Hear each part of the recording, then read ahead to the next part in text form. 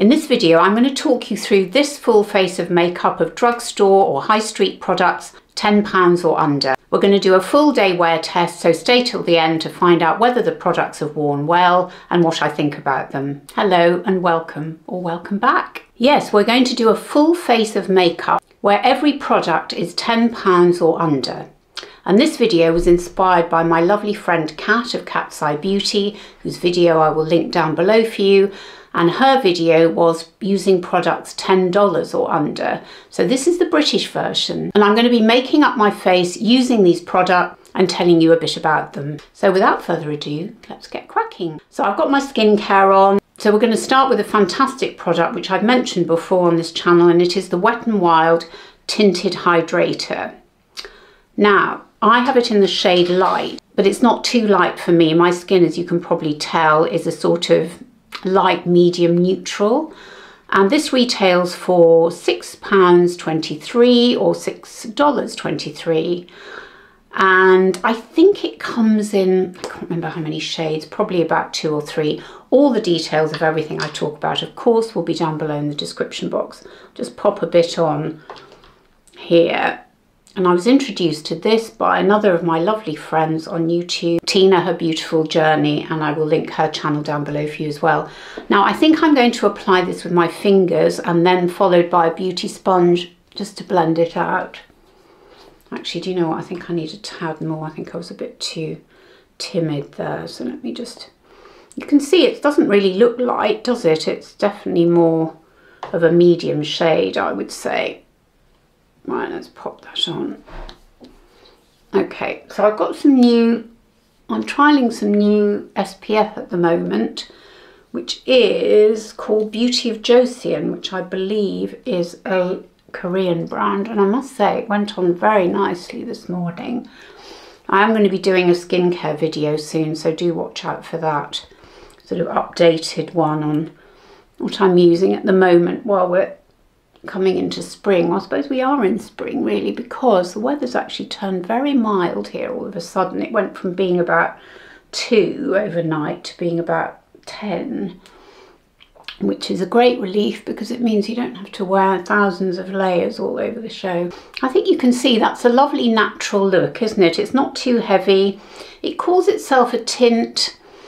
It's kind of, I'd say it's maybe slightly thicker than your average tint, but it gives enough coverage to look nice and skin-like. It's dewy and incredibly reasonably priced as well. Wet n Wild are a lovely brand. And the next product I'm going to use is also Wet n Wild, so you'll see quite a few of them in this video. So the next product I'm going to apply is an eye primer, and as I said, it's Wet n Wild, and this is the Wet n Wild Megalast Eyeshadow Primer, and it costs £6.29 or $4.99.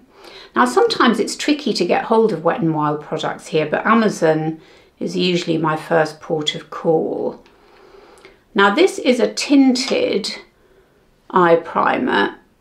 I think it's just the one shade, and I'm going to put it on like this and just gently apply it. Actually, I may have not put enough on there.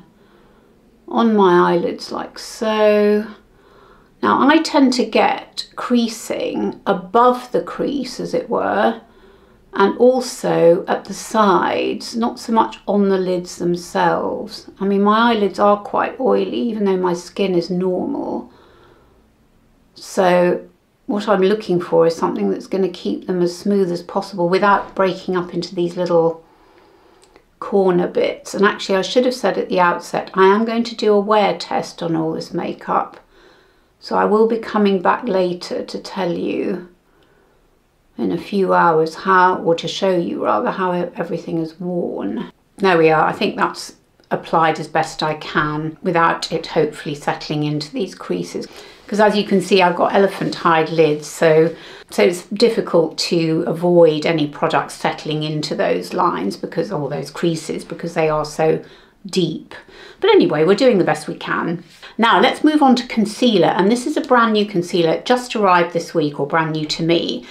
Now it looks very much like the Makeup Forever HD Concealer, and it's actually called HD Concealer as well. It's called the NYX HD Studio Photogenic Concealer, and I have it in the shade CW03. Now, unfortunately, I seem to have lost my Makeup Forever concealer, so I can't show you, or I'll insert a picture in fact of the container because it looks very, very similar. So I would say it's probably aiming to be a dupe for the Makeup Forever concealer.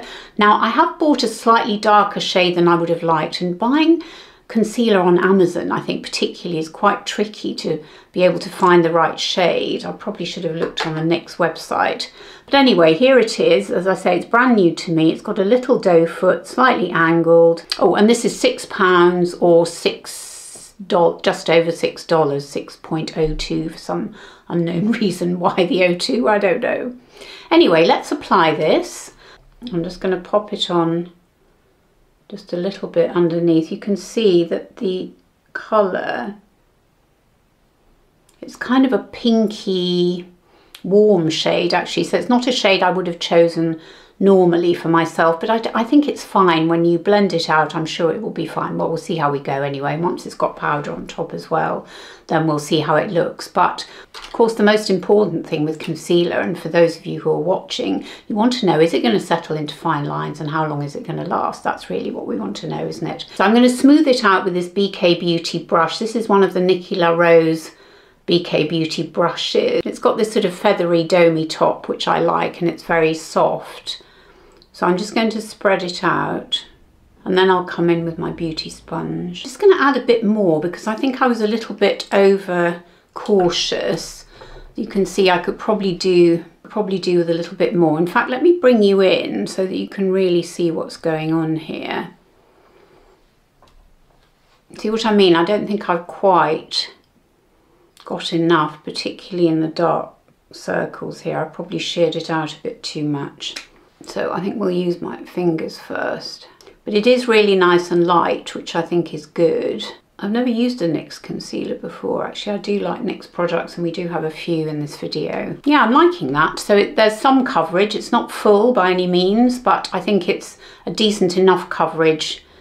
And then we're going to apply powder on top, so we'll see how it looks. So for powder, we're going to use the Revolution translucent baking powder, and this retails for $5.99 in pounds or $7.77 in dollars. Again, I got this from Amazon. Now, I didn't buy this on anybody's recommendation. I was just looking for a drugstore version, if you like, of the Prism Libre powder by Givenchy. Now, I mean, I'm not sure this is the answer to it, but I was looking for a reasonably priced drugstore style translucent powder. And I haven't used this all that much because I used in my previous video when I did a drugstore new to me products, and I'll link that down below for you. I used another reasonably priced powder, and that was by, was that Wet n Wild, I think, as well. So I didn't want to use that again in this video. I thought I'd use this one because I haven't tried this one on camera yet. Now, I was going to try and put some in the lid, but actually the lid is so tiny I don't think I can. So I'm going to use my little velour powder puff, and I'm just going to pick up the powder from the top here because I've just turned this upside down. I've got a bit on the velour puff, and let's pop a bit. I may not have got quite enough on there. Why do I always purse my lips when I'm doing anything with my eyes? I don't know why. Do you do that? It's very odd, isn't it? I automatically want to go. I think that's fine, but I've just noticed there's a bit of settling going on here. In fact, there's some weird things going on here as well. I don't know if this is my scar from my eye operation, but let me just see if I can sort this out here. Right, let me zoom you in just to show you. We've sorted out the settling, I think, so it's looking better now. Yeah, I'm pleased with that. I mean, it's not full coverage. I'm not sure I'd even say it's medium or medium to light coverage, the concealer, but the powder has helped to mattify it a bit, I think. And actually, I think we'll also use a bit of powder down here as well, just to make sure that we don't get too glowy, because we don't want that. It's funny, you know, I hadn't noticed this scar before, or this sort of dent from where my operation was. I had this condition called entropion, and it meant that this lid was turning inwards, so my eyelashes were leaning against my eyeball, which was quite uncomfortable. And I can see there is a bit of a scar there. I mean, it's fine. It's more like a fold, actually. I'm not even sure it's a scar exactly, but it had to be done, so it's absolutely fine. I can happily live with it. But every now and again, I notice sort of slightly strange goings on here. And also it means that I'm super careful when I'm removing my eye makeup, because I was told by the surgeon not to rub my eyes, which of course is quite difficult when you're removing eye makeup. But I'm learning to sort of pat or gently rub with my fingers like this rather than full rub with a cloth. So we're managing. Right, so we've done powder. The next thing we're going to do is blusher. And I'm going to be using the e.l.f. Primer Infused Blusher. Now this is in Always Silly, very appropriate some people might say, but actually they've stopped doing these shades. They've got a load of new shades, I think 6 in total, but they do look really lovely. And of course the details and the links will be down below for you in the description box. And this retails for £7 or $7. £7 for $7 sounds like 7 brides for 7 brothers. Anybody remember that? Not sure they'd make that film now, would they? Yes, anyway, moving on. Let's apply this blusher. So I'm going to use one of the BK Beauty brushes. I'm trying not to overdo my brush work, because I do tend to reach for a bigger brush, but I'm trying to be a little bit more judicious, as it were, with my application. I suppose by that I mean not rushing quite so much and being a bit more careful about the placement. I'm reading India Knight's beauty book at the moment. I don't know whether those of you in the UK know India Knight. She's been a journalist on the Sunday Times for a very long time, a beauty journalist, and she also writes more sort of practical books about shopping and that kind of thing. I've got quite a few of them actually. And she recently brought out a book, and I'm just going to blend that now. She recently brought out a book about what products work best for you, what makeup products work best for you when you're older. She doesn't exactly specify how old, but she's in her late 50s, I think, so she's probably about 10 years younger than me. And I'm reading and I'm working my way through it, and I must say she does give some really interesting examples of products, some of which I've not come across at all. So I'm going to be doing a bit of a deep dive into some of those, and I will share those on this channel at some future date. Okay, there we are. We've blended the blusher. And now we're going to use another NYX product. And this one is the Matte Bronzer in Deep. And this comes in, I can't remember how many shades actually. I think it's about 3. And it retails for £9. So it just makes it in, or $8.97 in dollars. And I've had this one for quite some time actually, probably a couple of years. And I really like it because it's warmish, but not too warm. I do find it quite difficult to find a good shade of bronzer, because either they're too warm for me or they're a bit muddy. Now I'm going to actually use this as more of a contour in part, so I'm going to put it below the blusher and then a bit up here. I'm not going to do it down the sides of my nose because my nose is fine, it's not too wide, it's okay. I did actually have a nose job when I was, how old was I? 21, I think. Because my nose was it was like my dad's, it was kind of a bit, not pointy, but it sort of hung down a bit, and actually it made my top lip look a lot thinner. So I'm really pleased I had it done, and my granny kindly paid for it. But my mum had actually had a nose job when she was 15 in New York. I mean, gosh, and that would have been in the 40s. So they were quite far forward thinking in the States. Well, the States has always been more forward thinking in cosmetic surgery and dentistry as well. Not just cosmetic dentistry, but all dentistry. And I've got to go to the dentist next week. Don't look at my teeth. They are a bit of a disaster area at the moment. I think somebody pointed that out in one of my videos recently. Thanks. Right, let's go on to eyes now. And this is a palette by Revlon. I don't have many Revlon products actually. This is it here. I've tried it for the first time yesterday, so you can see I've had a little bit of a play there. And this is the Revlon Colour Stay Day to Night in Moonlit. And actually I was looking on the site yesterday to check the prices, and I've seen another beautiful coloured palette, which has kind of raspberry shades. So I'm definitely going to be getting that one and showing you that one at some point. Very reasonably priced at £8.95 in pounds, or $7.13. Another weird price point, isn't it? Why 13? I don't understand. Anyway, I'm going to be applying this with my fingers. So I'm going to use this shade here, this one, which is a kind of a shimmery medium brown, I would say. I'm just going to apply it on the lid. Now see what a nice sheen that eyeshadow gives to the lid. It's not really shimmery, it's just got a sheen to it, I would say. And then we're going to go in with the very dark colour, this one here. Again, I'm using my fingers. I've started to use my fingers a lot for eyeshadow application because I just find the control for me is so much easier. I'm going to lift up my lid like this and apply it on the outer corner. And don't worry, I know it looks scary at the moment, but once we've blended it'll be fine. So that's one side. Pick up a bit more, do the other side, do the other side. Now this is where I can't see what's going on at all. I'm just gonna have to guess.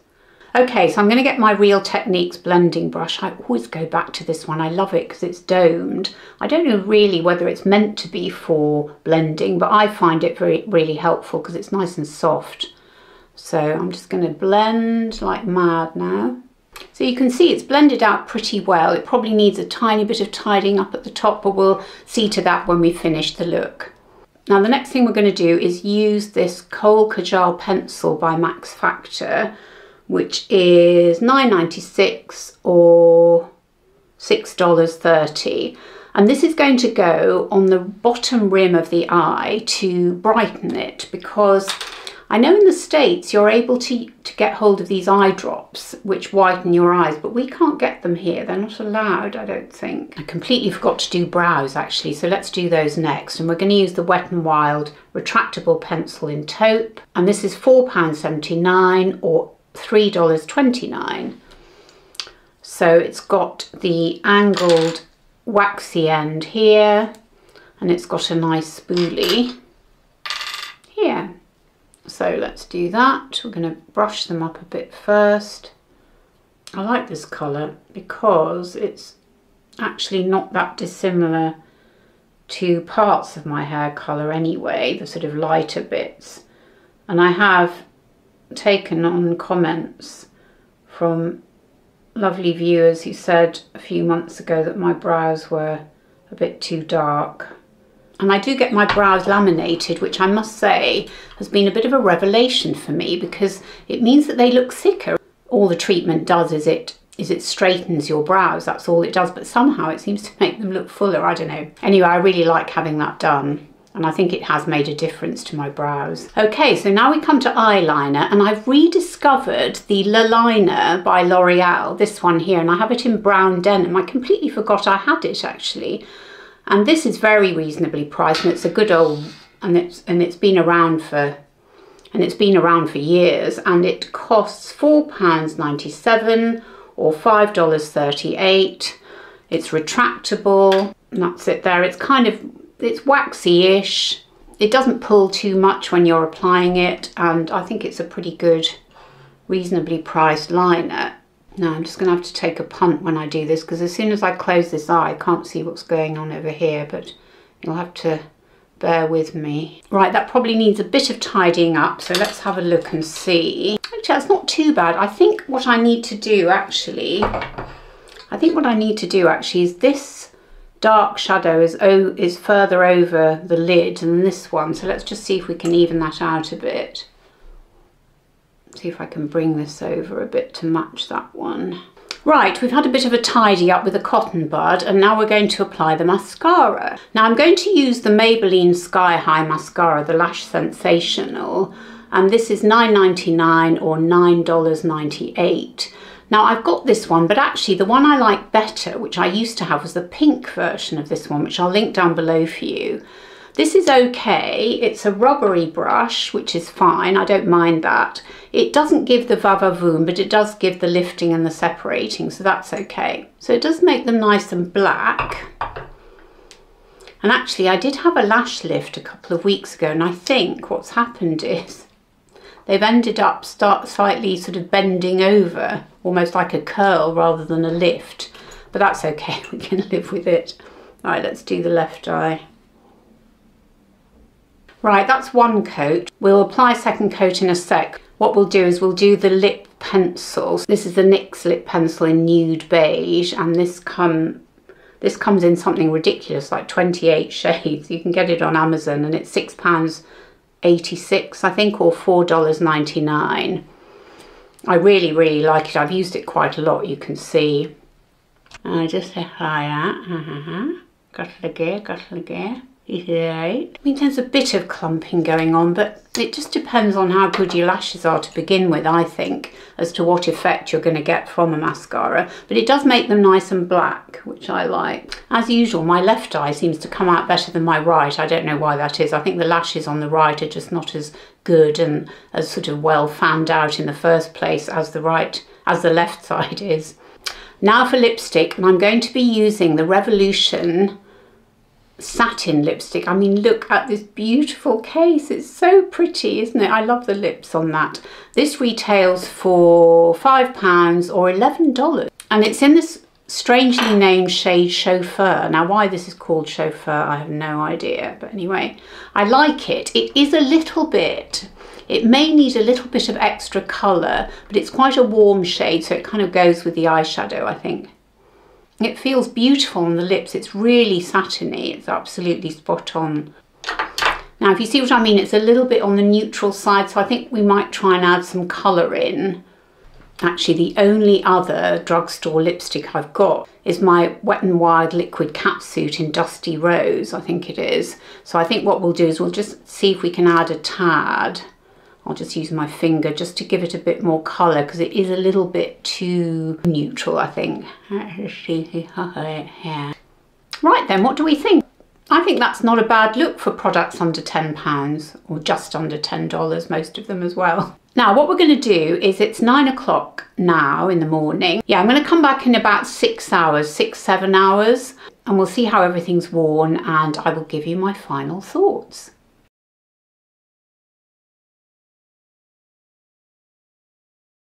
Well, here we are at the 8-hour check-in, and let me zoom you in and you can have a look for yourself to see what you think of the makeup and how it's worn. Now, I have to say, caveat, I have actually applied some lipstick, and actually it wasn't the one I put on this morning. It was another one that I just grabbed because I was going out to visit a friend.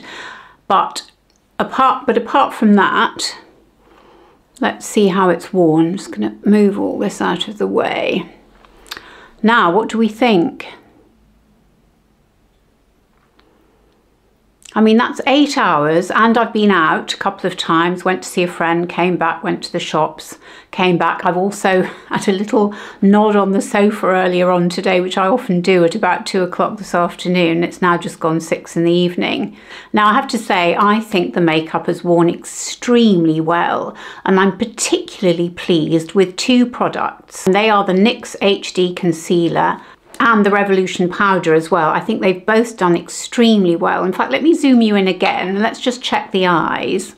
Now, can you see my under eyes? I think, apart from a couple of creases in here, which I think is really just because I've got creases there already and the makeup has settled in a little bit there, I think they look really, really good. Now, I forgot to check my eyelids, so let me just lower my eyelids and you have a good look at them, and then I'll have a good look at them and we'll see what we think.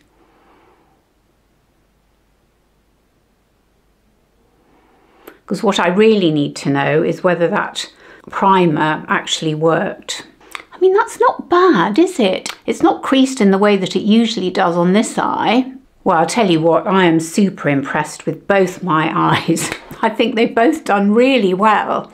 So I'm absolutely delighted. So let's just review the makeup again. So we started with the Wet n Wild skin tint, which I've always loved anyway, and I think it's worn very well. Obviously it's worn off a little bit, as it would do, but in a sort of gentle way, not too stark a way, as it were. So I think the skin tint is continuing to be a very good product indeed. We've talked about the concealer, we've talked about the powder, and of course the Wet n Wild eye primer, extremely good, as have been the shadows as well, the Revlon shadows, because they haven't really budged, not really.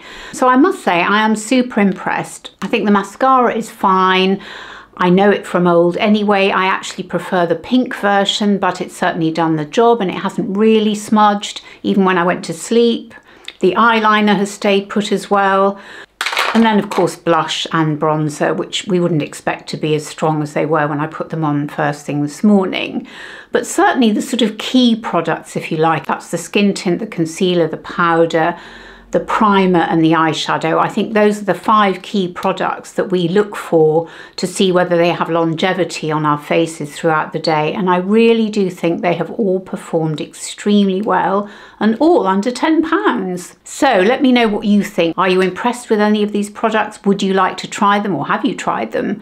Let me know in the comments. And I've really enjoyed making this video. It's been fun. I bought those Revlon shadows. I think it was because I'd seen Risa of Risa Does Makeup use them. And when the palette first arrived, I thought, oh, I don't know about those shadows. But I really like them. And I am going to get the raspberry version as well. So look out for a video including that one soon. And if you've enjoyed this video, I'd be so grateful if you subscribe to my channel, give me a thumbs up and hit the notification bell. And if you'd like more of me, I have a monthly newsletter, and the link to subscribe to that will be in the description box below. And in that I don't just talk about beauty, fashion and lifestyle, but also music, books, podcasts, films and all the other bits and bobs that make our lives worthwhile. And thank you so much for watching. It means the absolute world to me. It really does. And I hope you're all doing really well. And I look forward to seeing you on my next video. Bye!